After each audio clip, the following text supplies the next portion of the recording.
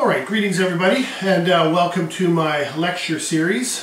This is of course part of a series dealing with Canadian history, and if you haven't had a chance yet, I'd recommend looking at my lecture entitled The Causes of World War I, because that will set you up for where we begin today.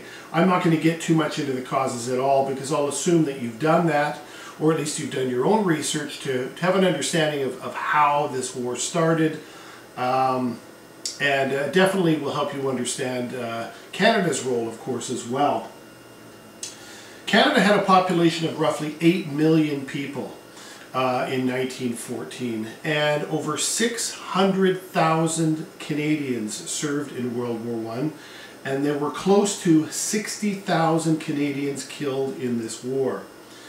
When you look at the percentage of people who enlisted and those who died in comparison to our population, it's a pretty staggering and stunning figure for a nation our size to make such a dramatic impact on this war. In addition, though, Canada's reputation really developed. We had sort of come to our own, if you will, that by the end of World War I, we had had considerable success in the British Expeditionary Forces, as well as the Canadian Expeditionary Force, which most Canadians were predominantly part of course. That there was a tremendous amount of acknowledgement from our allies at the end that Canada had contributed significantly in this war. I also have a three-part series dealing with World War I, but that's more sort of looking at it from a global perspective, focused predominantly on the Western Front. This lecture, of course, is going to deal specifically with Canada's involvement, and we'll also be looking at sort of big picture items as well, where we begin to talk about Canada in the context of those battles. So let's move ahead here.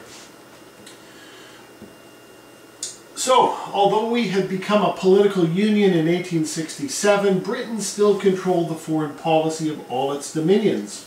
When Britain declared war on Germany, Canada, along with the rest of the British Empire, was automatically at war. Now, in saying that, there was a high degree of enthusiasm to support the Empire, to support Great Britain. Many Canadians saw this war in Europe as our war. Britain and France were, of course, allied with Russia against the Central Powers, Austria-Hungary and Imperial Germany. So from a Canadian perspective, French Canadians and English Canadians could feel a certain amount of solidarity that their involvement in the war was helping Britain and France in the old country. While enthusiasm for the war was pretty strong in the beginning of the war for Quebec, that does change, and we're going to talk about why there is a shift in Quebec's position as the war goes on. But for the most part, Canadians were embracing this war. It was the right war to fight. This was not a brush fire war like the Boer War. This was something much, much bigger. English Canadians supported the war out of a strong patriotic feeling for Great Britain, and since France was an ally, many French felt the same way. So, Prime Minister Borden, now keep in mind too, I should mention as we roll along here, Canada did not have an army, so we did not have a standing army. We had militias across this country, but militias were largely sort of private organizations, clubs if you will, of men who hung out on weekends, did shooting practice. You know, they wore uniforms, they talked about the virtues of the empire and so on and so forth, and looked at maps and so forth, had cigars and cognac. So it was really much, militia were very much social organizations, but of course when war breaks out, because Canada doesn't have an army, the militia would be sort of the first ones that would be expected to sign up. Prime Minister Borden offered 25,000 troops, that would be Canadian troops, but 30,000 Canadians joined in the first month. So that is pretty telling. Remember that these are volunteers at this point. So our volunteer interest had exceeded our quota, if you will, by 5,000 in the first month. Volunteers thought the war would be short, exciting, heroic, while others joined for employment and escape from financial hardship, and some felt a patriotic urge to defend their mother country. I mean, at the end of the day, you have to consider that the generations of 1914 probably had a very romanticized vision of warfare. You know, they're looking back on the great battles of the Napoleonic period. They're maybe looking back on, you know, the religious wars in Europe, or they're even going back as far as the Roman Empire, that there was something exciting, noble, heroic, and honorable about war. So certainly there were those elements that were enticed by those kind of ideas. Others who may be in between jobs or who may be dealing with economic hardship recognize that by enlisting they're going to have 3 squares a day and they're going to get paid. So for some people it was a financial thing. I would say that most of them felt a certain degree of patriotism towards Great Britain as well. At the end of the day though, if you're 17, 18, 19 years old, you know, and you've just graduated from high school, and you know, one of your friends signs up and he tells you, hey, I've enlisted, chances are pretty good you might do the same thing. I mean, you get to hang out with your chums, hopefully. You get a uniform, you get training, you get a free pass to Europe. And you got to consider that people who lived in Canada, in small town Canada, whether it be somewhere in the middle of British Columbia or Flin Flon, Manitoba, or somewhere in between, most people's lives were regulated by the small community in which they lived. They looked in magazines and heard about Toronto and Montreal and New York. They certainly knew about Europe, but for them it was always in a history book. So now, if you enlist, not only will you be with your friends and will you get a kit, you get your uniform, a gun, and everything in training, you're going to get a free ride on the CPR. That depending on where you're leaving from, will go straight across this country, and then you'll take a ship across to Europe. So, you know, that might have been sort of the extent of where their thoughts were, not the actual combat part. That, of course, does come, but for most part, people did it because it was kind of exciting and you could support the mother country in the process. Many minorities, ethnic minorities, religious minorities, and many others, including women, First Nations, African and Japanese Canadians, had to overcome racist attitudes to join, and when they were finally welcomed, most served their country well. You know, a lot of groups, particularly the Chinese Canadians, and certainly to some degree the African Canadians, saw in the war an opportunity to say, hey, look, you know what, I'm tired of the crappy way you guys treat us. I'm tired of being discriminated against. I'm going to go out there and I'm going to defend my country, Canada. And the expectation, understandably, would be that I will be treated with dignity and respect once I've proven that I'm willing to defend my country. The irony was that in the initial waves of people going to volunteer, these groups were declined. Oh no, we don't need you. But as the war dragged on, then, you know, people that were in charge of doing enlistments through the Canadian government said, oh please, sorry, we turned you away back then, we need you now, come on back. So a lot of people really wanted to show their loyalty and love of this country, even though for some of these people and some of these groups, they've been historically treated pretty bad by Canada. So, all right, well, because Canada did not have a standing army, you have to consider that when you are building an army in a country as large as Canada, it is an incredibly complex logistical feat. Now, the current administration under Robert Borden, he was the Prime Minister of Canada at the time, his Minister of Militia was a man named Sam Hughes. Now, Sam Hughes has a long, long history in Canada's militia. He went to the Boer War. In fact, I believe Sam Hughes' both his grandparents fought in the Battle of Waterloo, that infamous battle which was kind of Napoleon's last stand. One of Sam Hughes' grandfathers fought under the British Wellington. The other fought under Napoleon. So, you know, he grew up hearing these stories from his parents, and so he came from a very strong sort of lineage of the militia and the military. So, as the Minister of Militia, he was given the huge task of training and supplying the troops with clothing and munitions. Now, this is no small affair. You've got to get all these men to one location. You got to get them an outfit. You got to get them a gun. You got to get them trained. They have to have some basic training before they get to England. So, once again, a huge task, considering nothing had been done on this scale before. After minimal basic training, 32,000 Canadian and Newfoundland troops set sail for England. I separated them because Newfoundland was still a British colony. Newfoundland would join Canada in 1949, after the Second World War. So they're all trained for the most part in Valcartier, Quebec, and off they go. When in England, Canadians developed a sense of national identity as troops from all over Canada met each other. You know, one of the refrains that we hear over and over is that World War I, or more specifically the Battle of Vimy Ridge, is where Canada became a nation. It almost feels like an overused cliche.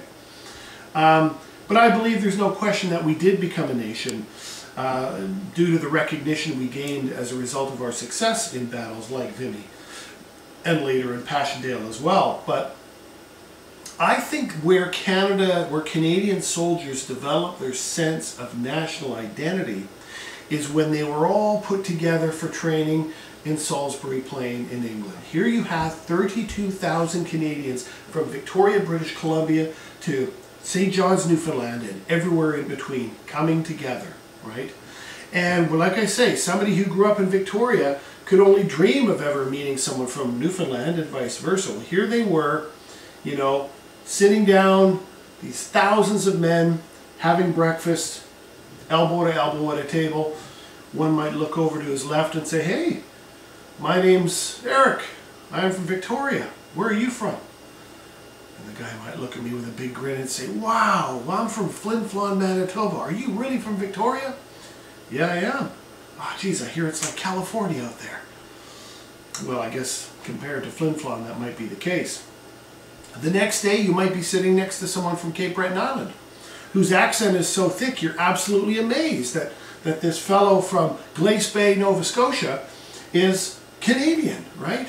Or you meet someone from Quebec who speaks predominantly French, right? So there was this kind of sense as Canadians began to rub shoulders with each other that the incredible mix of characters and regional dialects and personalities, and despite all their differences in that regard, what drew them together was the fact that they were all Canadians. So to me, that is such a pivotal moment in Canadian soldiers developing sort of a national sense of identity. The army that was formed from these volunteers became known as the Canadian Expeditionary Force. Despite British assumptions that they would be absorbed, the CEF maintained its independence and fought as a separate unit. Now, we have to thank this fellow here. Very interesting personality, Sir Sam Hughes, and there's much to praise and there's much to criticize. Sam Hughes was someone who had tendencies toward very erratic behaviors. He was known to have incredible fits of anger and anguish and tears, and you know, people close to him and knew him appreciated his incredible love for Canada and a sense of nationalism, but many people were very concerned about his mental health. Now, not a lot of people would have used a term like mental health in 1914, but people kind of recognized that his erratic behavior at times could be quite troubling because he could really conflict with people and he could really rub people the wrong way, maybe because he was also so determined.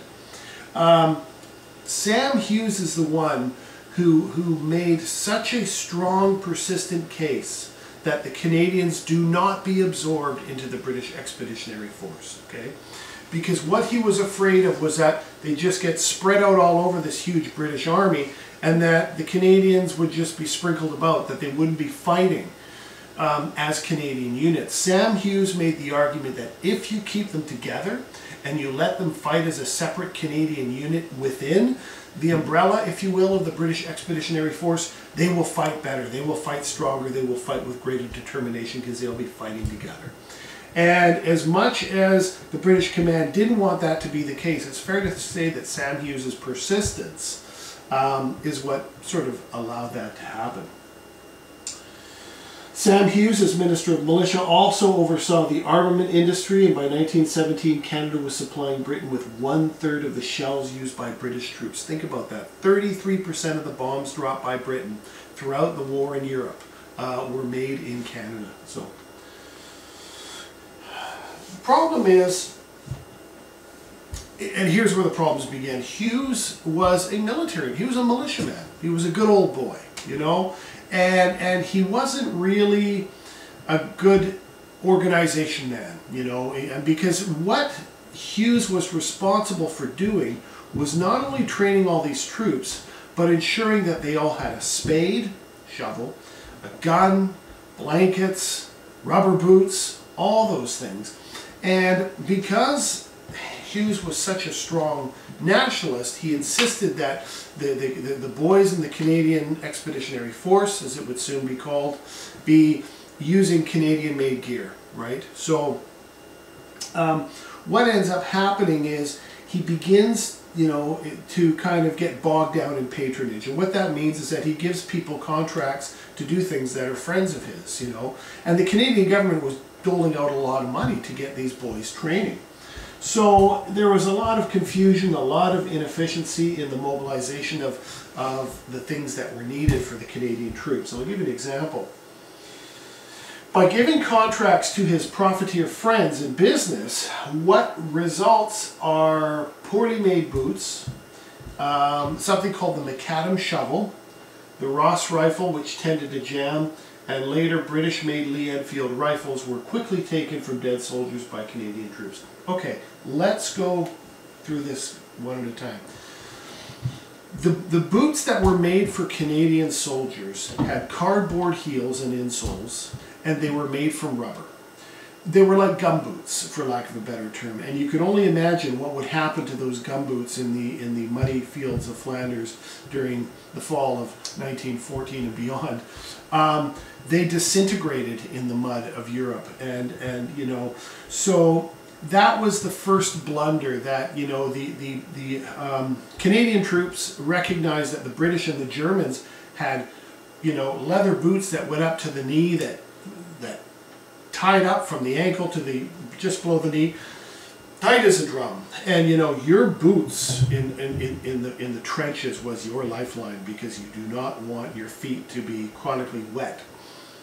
We'll talk about the consequence of that a little later.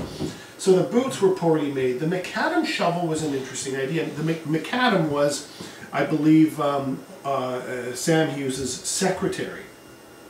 And he dubbed this inventive shovel after her. Basically what it was is it was a shovel that had a little hole in it. And I guess part of the logic was that, you know, if you're hiding behind a tree, you could stick your eye in the hole and, you know, poke around and see if you can spot the enemy. If you get shot at, the shovel will protect you. The problem is that when you plunge that shovel into the hard earth of France, they tended to collapse pretty easy. So the spade or shovel became useless too, as long as the boots. Lastly, the Ross rifle. Now, I'll be perfectly honest, I'm not a military historian. I don't know a lot about the technology. But what I've read and what I understand about the Ross rifle, it is a Canadian-made rifle. It is a very good sort of one-shot sniper type rifle. It was not designed to be reloaded, because once they overheat, they begin to jam up. If they get wet, they jam up. And they were also known to backfire. So soldiers were losing their eyes because it was flying, you know, the bullets, the shrapnel of the bullets were exploding and coming backwards in their face.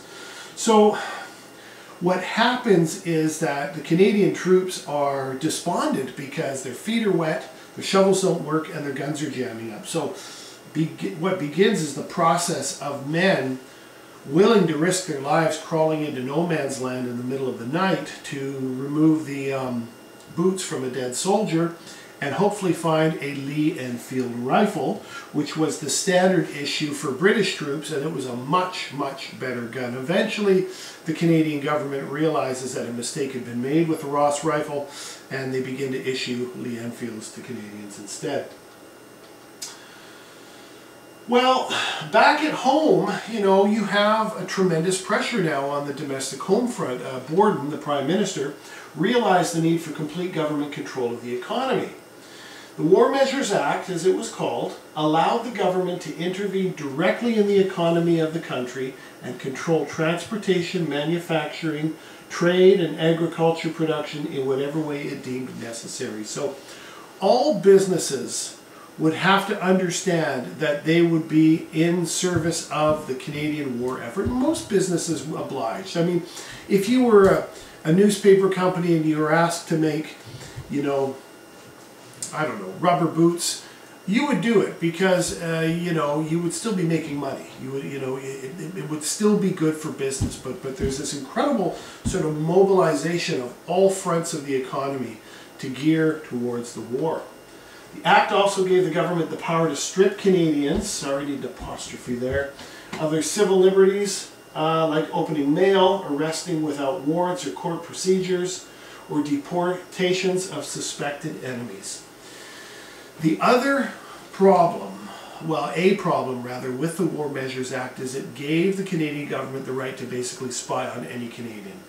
And you have to consider that in the huge wave of immigration that happened during the 1890s to 1914, when upwards of 2 million people came, many of them were German.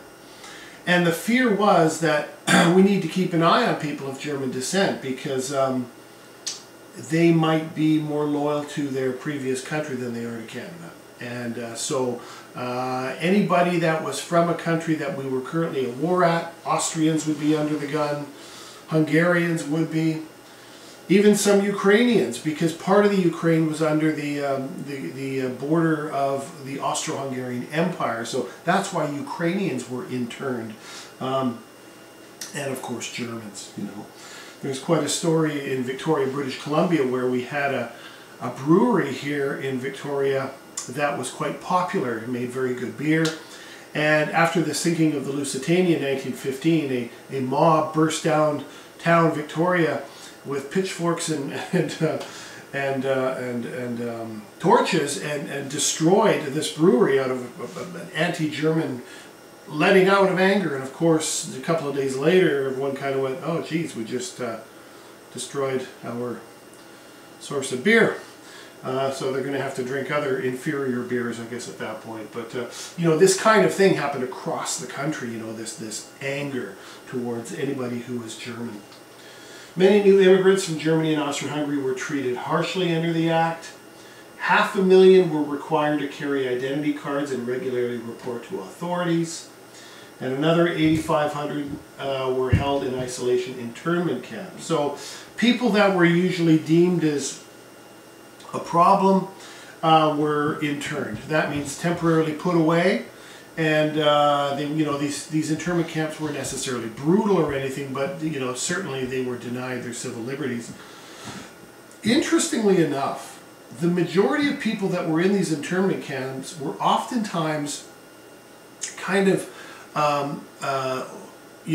activist labor leaders, and in a way, this war and the internment camps became a reason for the Canadian government to kind of do away with people in society that were already causing trouble. And but the excuse could be made that it was for the war and we need to protect ourselves against the Austrians and the Ukrainians and Germans and others as well. So, all right, so lots to talk about, and once again, we're focusing here on the Canadian effort. So there's going to be a lot of battles we're not going to talk about that are extremely important, but it just so happens that Canada wasn't involved in them. In a very general sense, though, when we get to the planning of war and how war was going to be fought, we know that the Germans were already thinking about this in 1905 when they developed something called the Schlieffen Plan. It was an invasion of France through Belgium, the taking of Paris, then a sweep across Europe to defeat Russia. I don't have a map of the Schlieffen Plan, but the Schlieffen Plan is not terribly extraordinary. It's pretty straightforward, but what makes the Schlieffen Plan relevant and important in the narrative of World War I is the fact that 10 years before the war starts, German military personnel were already thinking about how to win the war if we go to war. So they were already getting into that mindset and planning for what they appeared to be indicating that war was inevitable. By August 1914, and 35 kilometers from Paris, the Germans were exhausted and they dug a defensive line of trenches. The Allies did the same a few miles away. You know, the war was mobile for maybe a month and a half. Mobile meaning that people are marching and moving and heading. But the moment enemies met each other, that was it. Because then the realization of the impact of modern technology on warfare began to show. This was not going to be two grand armies at Austerlitz or Jena in a grand Napoleonic style, you know, waving flags and then running towards each other on horseback. This was a war that had incredible technology, and the most brutal of them all was the impact of the machine gun. That if you can spray bullets across an open field of men running towards you, you can imagine the casualty rate. So basically what happens is the recognition is that we have to protect ourselves from gunfire and mortar fire, so we're going to dig down because we don't want to retreat. We might not be able to move forward, but we don't want to retreat either, so let's dig down. Eventually a network of trenches extends from the English Channel to the Swiss border. Between the two trenches lay no man's land, a terrible wasteland of corpses, barbed wire, and mud. And by Christmas 1914, both sides were locked in a stalemate, with neither side advancing nor retreating. So there was literally thousands of kilometers of trenches that extended from the Swiss border to the coast, up the French coast. And, you know, they didn't necessarily all connect with each other. There were sometimes gaps in between them, but there would be like branches of trenches and a labyrinth of these things, you know, all through. And, you know, the thinking was it all became about holding your ground. Holding the ground. You know, by Christmas 1914, those poor boys who had thought that it would be a quick war, would be heroic and over by Christmas, realized the grim reality that this was not the case. And Christmas Eve 1914 was one of the most remarkable moments of this whole war. And the Christmas truce only ever happened once in 1914 on this scale. And I'll just give you a quick rundown of what the Christmas truce was, because to me it's one of the moments of hope, of friendship, of community, camaraderie in a war that showed very little of that between enemies. But this was a unique situation. Basically what happens is there's one, it happened in several places, by the way. It didn't just happen in one place, but the one that's most reported is the one that involved, I believe, French and Scottish troops on one side and Germans on the other. And what happens is the French and the Scots are in their trenches, and all of a sudden they hear a melody. And it's Christmas Eve, and they recognize the melody as Silent Night, Holy Night. So the Scottish begin to sing it because they know it, because it's part of their tradition. I mean, Silent Night, Holy Night is an old German song. So a lot of the Christmas carols that we know, many of them are actually started in Germany. And we adopted them into English and kept the melody. Then the Scots begin to sing, and it gets loud and loud and loud. And then, very daringly, some poked their head over the trench to see what was going on. And of course, that's always a risk. You never poke your head over the trench. Certainly not in the day, because there were snipers on the other side just waiting to pick people off. And as a footnote, a lot of young men died because in the evenings they would stretch their legs, and they figured, well, the enemy can't see me, and they'd be having a smoke. And as they drew the cigarette and the end of it turned red and ember red, it was like a beacon for the snipers to boom. A lot of young men died that way. So what happens is, when the Scots and French look over, they see on the back side of the German trench all these little trees. standing on little stands, and they have colored balls on them and tinsel. And a lot of people now, the Christmas tree had not become part of Western Europe's tradition. It was born in Germany, just like many of the carols. And some may have recognized it, but many of them were thinking, what on earth are these little trees, And the German soldiers were issued Christmas trees by the German leadership just before Christmas. And eventually, long and short, white flags come up, and the troops, the commanding officers meet in the middle, they agree to a truce. The troops come out, they share things, they laugh, they drink. The truce goes on to Christmas Day. The next day, they play soccer, which would have been difficult in no man's land, I'm sure. They get an opportunity to retrieve all the bodies and bury their comrades. And then by Christmas, or Boxing Day, the 26th, at a certain time, I can't remember the time, if it was midnight on Christmas night or whenever it was. Either way, whenever it was, then war continued. This was not supposed to happen. This was not a direct, this was an impulsive action that happened in the trenches. When the generals who made the decisions about how the war was being navigated heard about the Christmas truce, they said, under no circumstances can this ever happen again. This is fraternizing with the enemy. This goes against everything we need to do to fight this war. And I can only imagine how difficult it would have been for those poor boys who felt like they made these connections with these German soldiers, many of whom were like them, Oh my gosh, he's a farmer like me, has 3 children.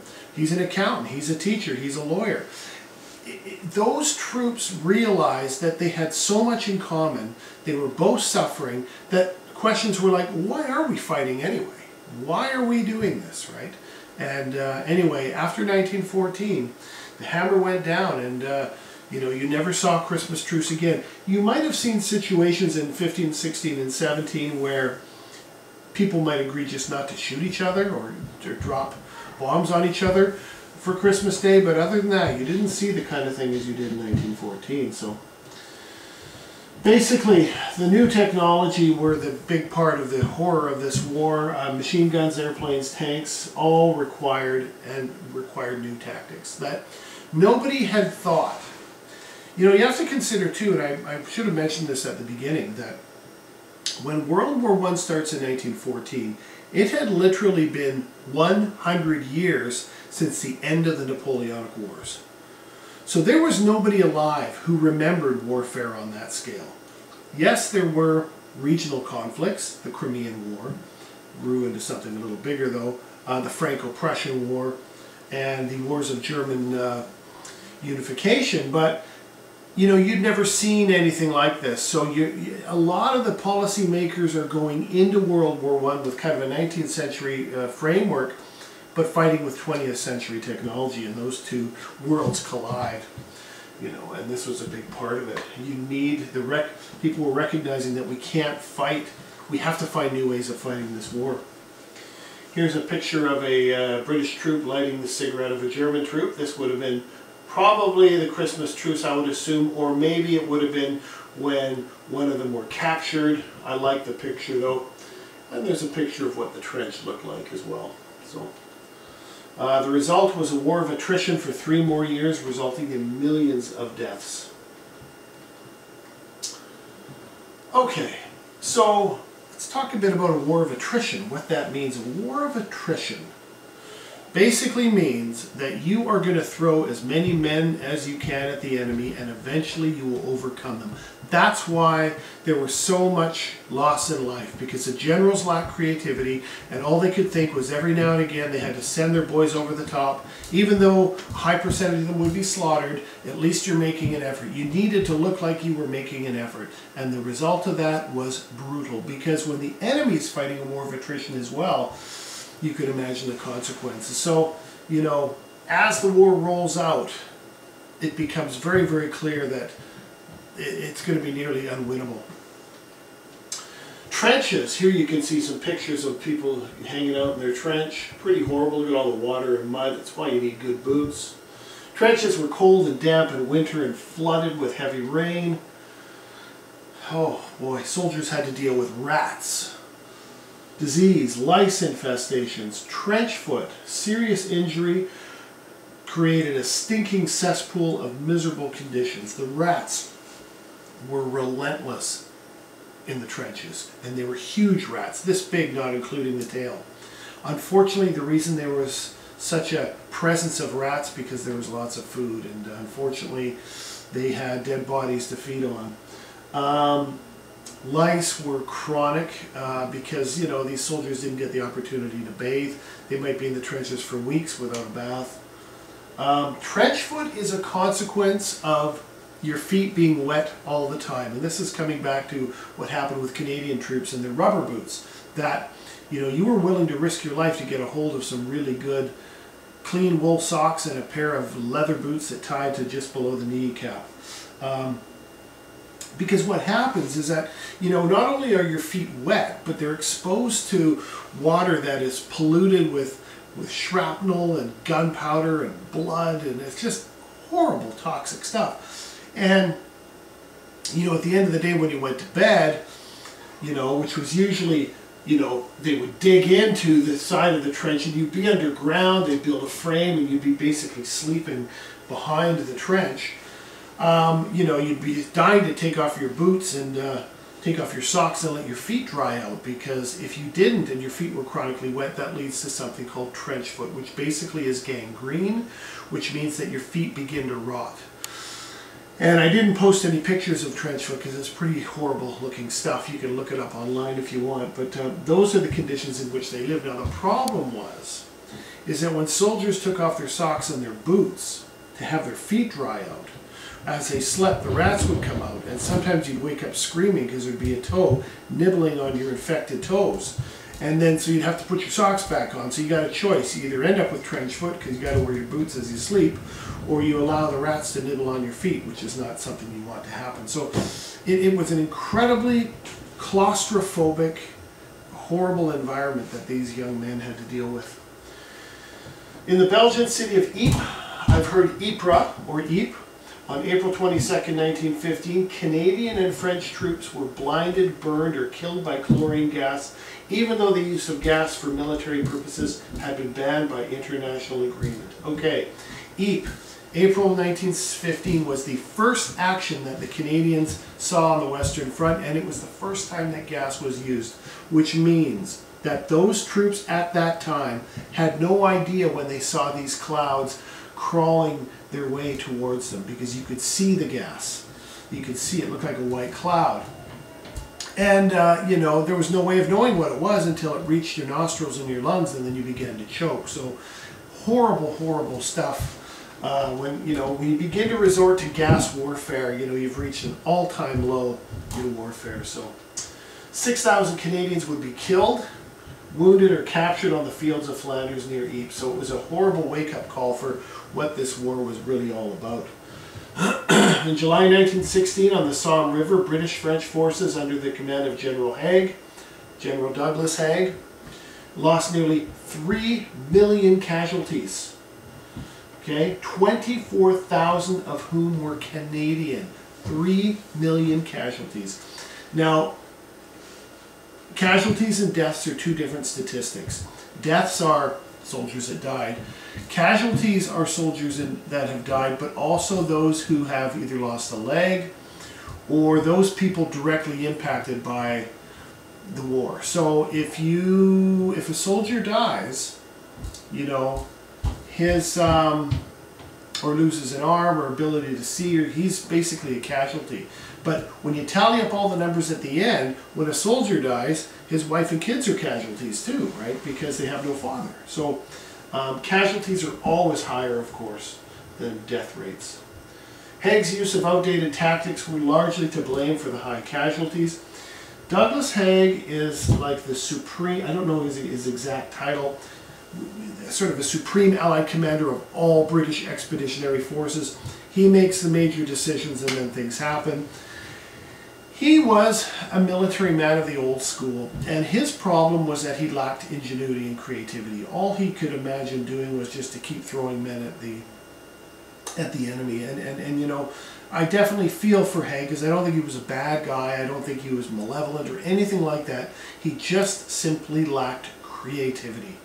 And that's why eventually people begin to say, hey, wait a second here, I might have some ideas, because this war of attrition and blindly sending men over the top isn't working. So, look at this in the Somme. 85% of the Royal Newfoundland Regiment, over 700 men, including officers, were killed or wounded in half an hour, in 30 minutes. Why? Because when those Royal Newfoundland troops arrived, they were fresh, they were trained, they were ready to go. They ran over the top like they were told, and they got machine gunned down, just like everybody else, right? So, pretty tragic. All right.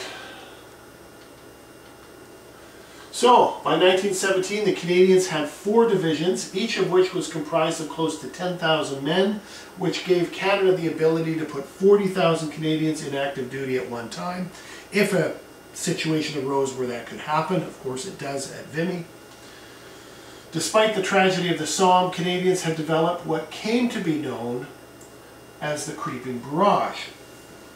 Now, I want to be clear that the ideas of the creeping barrage the French had been experimenting with this idea. You could almost argue that, in a way, guerrilla warfare, sort of the tactics used by the Boers in the Boer War, or even by the Spaniards in the Napoleonic Wars, you could go back and argue that maybe that's a type of creeping barrage, okay?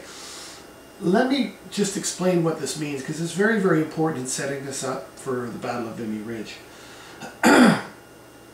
If a war of attrition are two trenches facing each other with no man's land in between, you're sending boys over the top, blindly. Just go, run, machine gun in hand, run at the enemy, and you're getting slaughtered.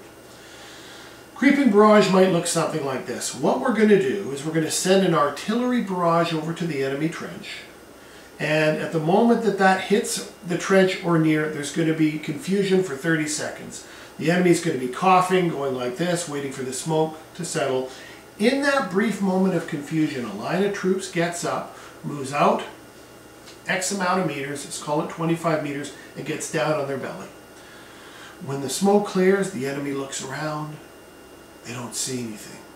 And then another artillery barrage is sent by the Canadians. Poof, confusion. Those troops on the ground get up, move another 25 feet forward, and then another line comes out. And it basically staggers itself. So by the 4th barrage, when the smoke clears on the German trench, they look up and the Canadians are looking down on them on top of their trench. That's the ideal situation.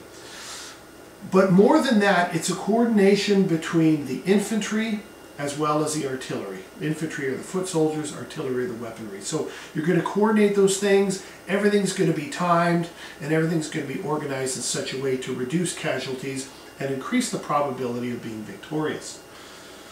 This method saw tactics as paramount. The futile losses of the Somme proved the needs for tactics, and many people who lived through that horrible battle said, okay, this is not working.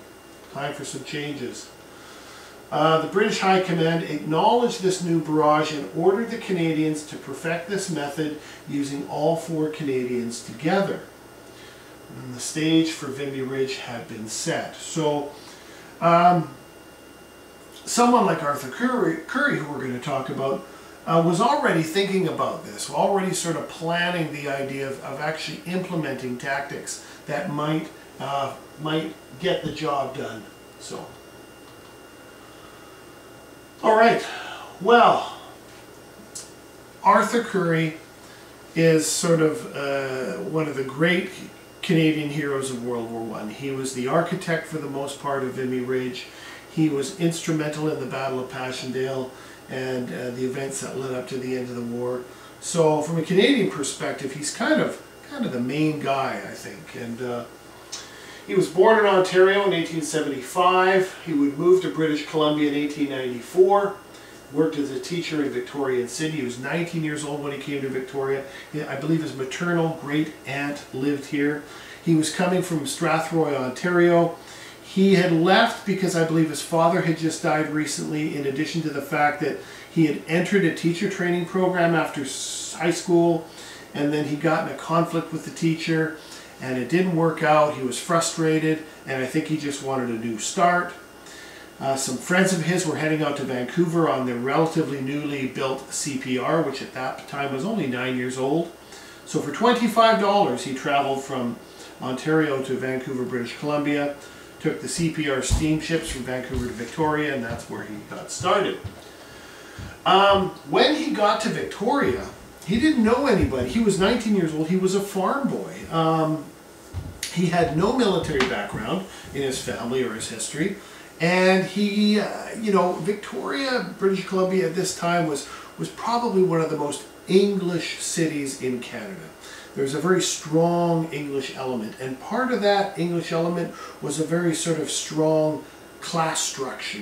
Everybody wanted to be hanging out with the upper classes, with the military leaders. And, I think for Currie, getting involved in the militia was an opportunity for him to connect socially, but also to kind of get a glimpse into a different world that he might not have been exposed to.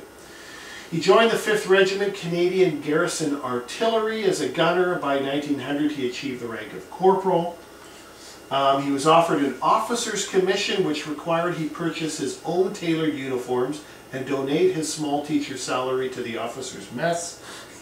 So this is where where it becomes problematic. You got to have money. The higher up in the ranks you get up in the British Army, the more you're expected to spend, right? So, it's getting pretty expensive, and on a small teacher salary, it's definitely a challenge. He married a woman in Victoria, strong English stock, and the small salary in teaching, he joined the world of finance and business. So he decides, through connections he made in the militia, to get out of teaching and maybe get involved in business. Because, hey, if you're good at business, you can make more money. He continued to show passion for artillery and marksmanship, rising to captain in 1902 and major in 1906 with the 5th Regiment Canadian Garrison Artillery. During the speculation boom, he invested in the real estate market, and by 1909 he had risen to lieutenant colonel. His financial fortunes are rising. He's buying properties on behalf of his company, and he's making a lot of money in the process. Plus, he's rising in the militia. But in 1913, the real estate market went bust, which meant that all the properties that he and his company, his investment company with Sam Matson that he was involved with, the prices collapsed, which meant that he didn't have any money, right? Because the properties that he owned were now near worthless. And he was left holding worthless properties right at the same time he was asked to command the newly formed 50th Gordon Highlanders, a new Scottish regiment in Victoria. Because in Victoria you had the 5th Canadian Garrison Artillery. You also had one called the 88th Fusiliers, which was a predominantly English regiment. And there was a desire, because there was a significant Scottish presence in Victoria, to have a Scottish Highland regiment. And he was the guy asked to put it together.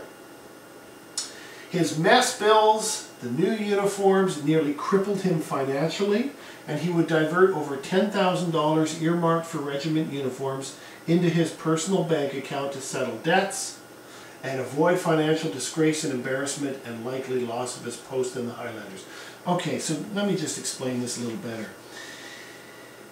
A local businessman in Victoria said that he would like to donate $10,000, I think, to this new regiment. So Currie was of the understanding that money was coming in as a donation because Highland uniforms are very expensive. They got to be made in Scotland, blah, blah, blah.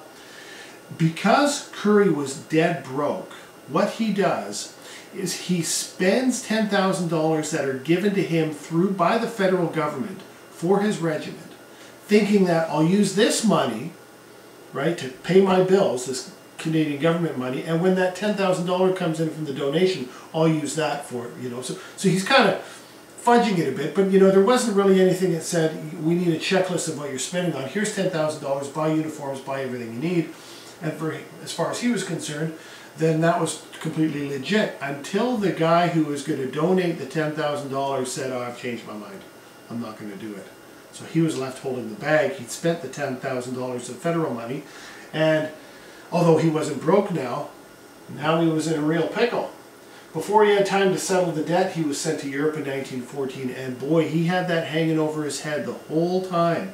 And eventually, friends back in Victoria would help him settle the debt. So they would pay it for him, and then he would pay them back later. So, the reason I think it's important, some people say, well, geez, why do you talk about this with our great hero? I said, well, you know, because he was a man. He was a flawed character, you know. He made an impulsive decision.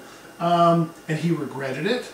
And I think in many ways what's important about this is that he felt such a sense of you know, what's the word? You know, he just felt completely humiliated about this whole situation, that he was going to go to Europe and he was going to make amends. He was going to make it right. And I think in many ways the mistakes that he left in Victoria when he left really became sort of what fueled his strong desire to prove himself, make his contribution extremely significant. So he would become the senior divisional commander charged with planning this barrage in a battle at Vimy. Completely new to strategy was Currie's idea that all men in the unit were placed in exact locations at precise predetermined times. Then remember we talked about discussions about the creeping barrage. Now that Canada had been given the role of taking Vimy Ridge, this is when he says, look, okay, thank you, and this is how we're going to do it. Each soldier, regardless of place, received a map and very precise instructions. When the Canadians were given the task of taking Vimy, Arthur Currie requested that they have a significant amount of time to rehearse the battle. In addition to that, he requested 35,000 maps or whatever it was so that each soldier could have a map. And the British leadership were like, what on earth do you need all these maps for? And he said, because I want all my soldiers to know exactly where they are, and everybody's going to have a very distinct purpose of what they're going to be doing on the day of this battle. So I think the British kind of rolled their eyes. Okay, fine, we'll get you the map. So they got everyone a map. They rehearsed this battle. They, you know, a mock sort of model of Vimy was built, and troops would be brought in to discuss where they're going to be, where they're going to go, how they're going to do it. Vimy Ridge was one of the most, I know I've heard this in several different sources, maybe not the most, but one of the most rehearsed battles in military history up to that point. So, what followed in February and March 1917 was entirely new, according to Pierre Burton, because whole divisions were taken behind lines to practice the Vimy Glide. Okay, the Vimy Glide. It gets complicated, but let's look at it this way. Let's say this is the width of Vimy Ridge. You've got 4 divisions. 1, 2, 3, 4. All lined up next to each other. Okay?